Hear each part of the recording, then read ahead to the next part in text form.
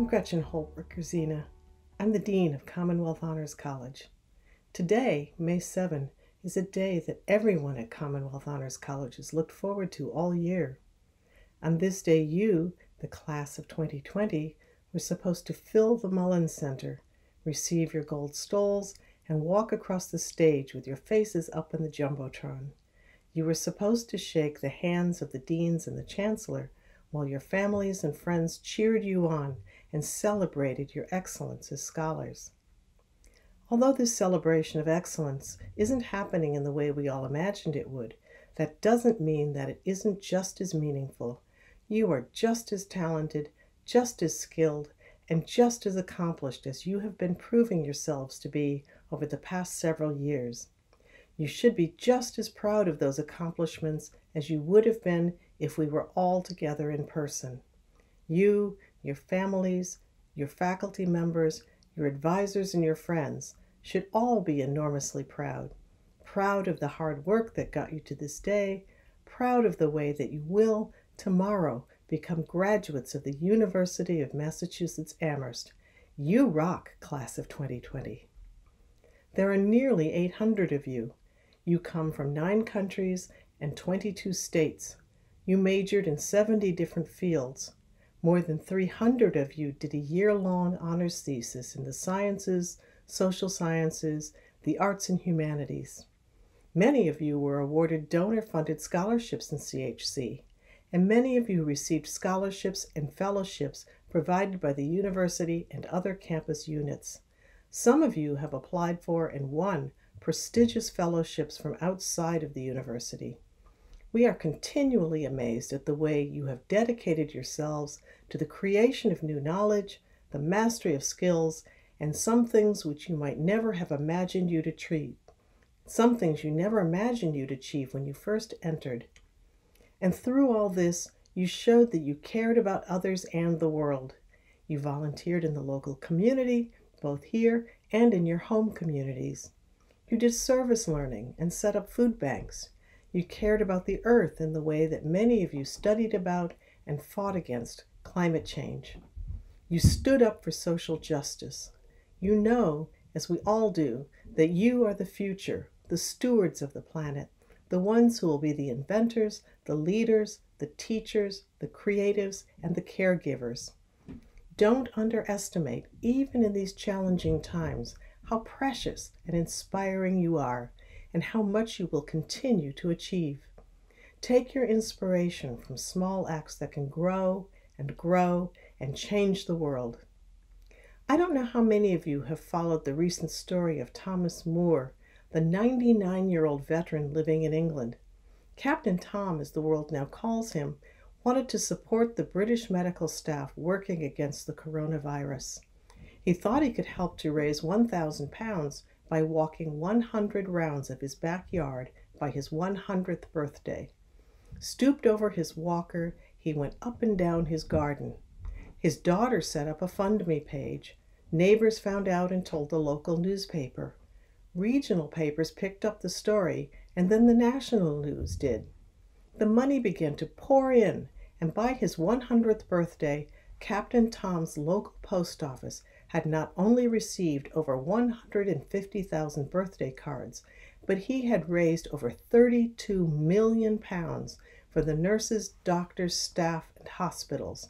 The Queen just made him a colonel, and he can barely keep up with all the requests for television interviews. 2 wartime Spitfires of the Royal Air Force did a flyby of his house in Bedfordshire to celebrate his 100th birthday. Captain Tom did not begin his little walk one slow step at a time for fame, but in order to raise money to help others in whatever way he could in this unusual time. A moving and inspiring story, but for me, the most inspiring part was listening to Captain Tom in his home during the lockdown, and the medical staff members in their own homes singing together the song, "You'll Never Walk Alone." Class of 2020, as you step into your new lives, this is what we want to say to you as well. Today, you may be away from things you love, your friends, your campus, your favorite restaurants or reading nooks, but know that you aren't walking alone. Your time at Commonwealth Honors College will stay with you. Those who have helped you along the way, the faculty in the labs or the music studios, the advisors who guided you, the friends who sat with you, they may not be with you physically today, but they are walking with you now, just as surely as if they are with you, our CHC students. Watching you receive your stoles, listening to your names being called as you walk across the stage. You have accomplished so much, and we are so proud of you. We can't wait to see all that you surely are going to achieve as you walk into the future. Congratulations, and go UMass! As a senior, one of the most frequent questions I get is, what are your plans after graduation? Ideally, I would like to know exactly what my next step will be. But realistically, sometimes I just don't know. Just like those days when I'll brush my teeth at 5 a.m. after an all-nighter to finish a lab report, I don't know if I'm brushing my teeth to get ready for bed or to get ready for school. Uncertainties can be quite frightening. But we have all learned since the freshman year that not knowing does not stop us from moving forward. The start of my freshman year at UMass Amherst was like a Rubik's Cube, where I eagerly moved the pieces, putting it down, and coming back until I solved the puzzle. Every twist and turn represents a decision, and we were constantly making decisions until we figured out the algorithm for success. I still remember my confusion when I first tried to navigate through Moodle, Spire, Owl, and now, unfortunately, Zoom. As a freshman navigating through the Rubik's Cube, there were multiple occasions where I just wanted to say, forget it, I give up. But then a friend came in and handed me a cup of coffee telling me, let's work on this together.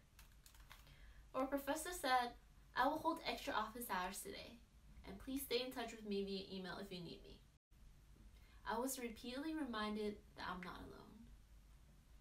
During my 4 years at UMass, CHC has contributed to a big part of my growth. Commonwealth Honors College is an inclusive community where I feel comfortable being myself. Within the community of scholars, I've been able to learn and interact with students from different backgrounds and majors. The dynamic of CHC has also helped me build a network beyond the boundaries of my academic major. Not only have I received mentorship on analysis, research, and professional development from faculties in the chemistry department, but also career advising from pre-med advisor and techniques to build self-confidence from the professor in the theater class I took last semester. The small class discussions from Ideas to Change the World made me more aware of social injustice and health inequity in the world. And the international experience from study abroad in Hong Kong helped me learn about the differences between Western and Eastern medicine. The tremendous opportunities provided by CHC have allowed me to have important learning experiences, like so many other UMass students, that foster a growth to think and act like leaders. In Commonwealth Honors College, we're full of talent with a variety of experiences and plans. Some of us will move on to pursue a high level of education, while others will join the workforce. Whatever your passion may be, your 4 years of education at UMass Amherst have prepared you with the power to make choices. Even though choices may seem limited now, you're well equipped with the ability to decide what is next with the knowledge you've gained from UMass. Whenever you feel uncertain, just look back at your experiences at UMass Amherst and remind yourself that you do not need to rush for an answer. In order to work on today's challenge, try to surround yourself with people who will lift you up, and then simply believe in yourself. Now that I'm a senior, solving the Rubik's Cube has become easy. But I remember that whenever I thought the challenge was ending, I was presented with a new one. Just 2 months before our graduation, we were thrown the mega mixed octagonal Rubik's of the COVID-19 pandemic. The past month has been challenging for many of us. A lot has happened. What is your story? What are your challenges? Whatever they may be, they have become part of your own individual narratives. Although our precious time at UMass Amherst has been cut short, all those memories and connections we've built with each other for the past 4 years remain. And that is what makes our experiences at Commonwealth Honors College unique and unforgettable. Years later, I might not remember my frustration of that C I got from my chemistry exam, but I will certainly remember those late night Antonio pizza run with friends, performances with my dance team, and most of all, I will certainly cherish the relationships that I made with friends and mentors who supported me and helped me discover my capabilities along the way. What will you miss? Will it be the lifelong relationships and friendship that you made inside and outside of class? Or those challenges that you conquered in order to receive this diploma? All these have become our own individual narratives that you will later share with your kids and your friends. Whatever challenges we are facing now, we should congratulate ourselves for our hard work, perseverance, and achievements as distinguished graduates of UMass Amherst. Even though we cannot be together physically today, do not forget to say goodbye and express your gratitude to those faculty, staff, mentors, and family members who helped you reach where you stand today. In the future, there may be 99 problems waiting for us, but graduating will not be one. Congratulations, class of 2020. With our heads held high, let us all welcome our next challenge. Hello, graduates, and congratulations. I've titled my remarks, "The New Normal." It's a phrase we're all hearing every day. But what does it mean to a graduate of Commonwealth Honors College? On the surface, the words are diametrically opposed. How can something be both new and normal? Yet it's very important, because the one thing we can all be sure of today is that A, we will go back to a more normal life, but B, it will not be exactly the same as the life we had. When I think back to my life since graduating from the honors program at UMass in 1978, I realized something very enlightening. My life has gone through multiple new normals in 42 years. And I suspect that every graduate will tell you the same thing when they reflect back on what their life is like today versus when they graduated. In particular, I can think of 4 massive transformations that have created new normals for me. And there are probably many more, but 4 in particular. 1, the PC revolution. I still have the picture of myself and a colleague in my first job out of UMass when we both purchased a Mac 128, and the CEO of the company told me, "You can't compose any good reports on that. You need a pad of paper and a pen." Boy, was he wrong. Second is globalization. I've had the privilege of being able to work in 35 different countries in my career, and a typical day for me today starts at 6 a.m. with a Zoom call with China and other Asian countries, then a 7:30 a.m. call with India, then on to Europe, Latin America, and the United States. Wow, is that different than just 3 to 4 years ago. The third, of course, is the internet, where now we have all this information at our fingertips. And the fourth is mobile phones. I remember coming home from Singapore in 2005 and explaining to my family that I SMS most people when I'm in Singapore, but was surprised that we don't use SMS in the United States. Well, just 2 years later, everyone was texting in the United States as well. So what is it that has allowed me to successfully navigate all of these new normals? I think a lot of this has to do with the foundation that I and you built at Commonwealth Honors College. And it's not the specific topics that we all learned in our 4 years. It's not the biology, it's not the accounting or the food science that we learned.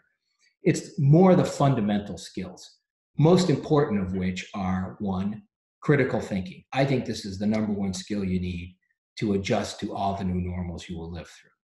Second, perseverance. I know you all learned this with the difficult curriculum you chose to pursue at UMass, but perseverance makes you tough and gives you the ability to get over all the obstacles that will come your way. And third, building connections with people. Most successful people got that way because they're able to work effectively with others. So yes, this is an unusual time to graduate. And yes, these are uncertain times. But all the hard work you've put in over the last 4 years has effectively prepared you for the challenges of the first of many new normals that you will have to deal with in your lives. I'd like to take a moment before I finish my remarks to personally thank Gretchen Gerzina on behalf of the Commonwealth Honors College Advisory Board and on behalf of you, our 2020 graduates, for her dedication and true devotion to your education. We'll miss her, at Commonwealth Honors College, but luckily we'll still be able to see her around the UMass campus. Good luck to all of you, and thank you.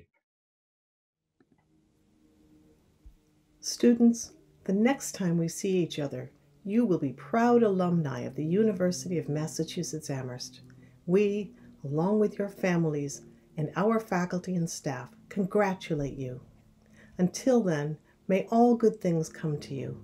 Stay safe and know that Commonwealth Honors College is delighted in this, our 20th year as a college, to call you our very own class of 2020.